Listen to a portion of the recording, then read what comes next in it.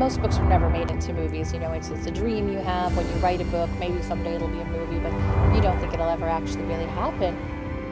It was really incredible because I started to think, you know, maybe this is actually, and I still a little bit can't believe it.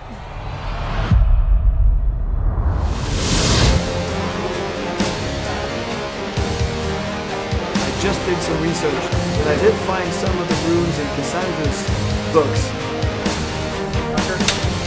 The books are very big, so the movie has to be very big. It's really a story about self-discovery and empowerment for Clary. I hope people have as much fun watching it as we have making it, because it's been hard and so fun, but I'm really, really proud of it.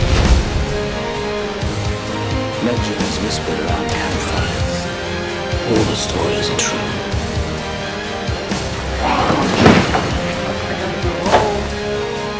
I thought the movie was going to be as true to the books as we could possibly make it.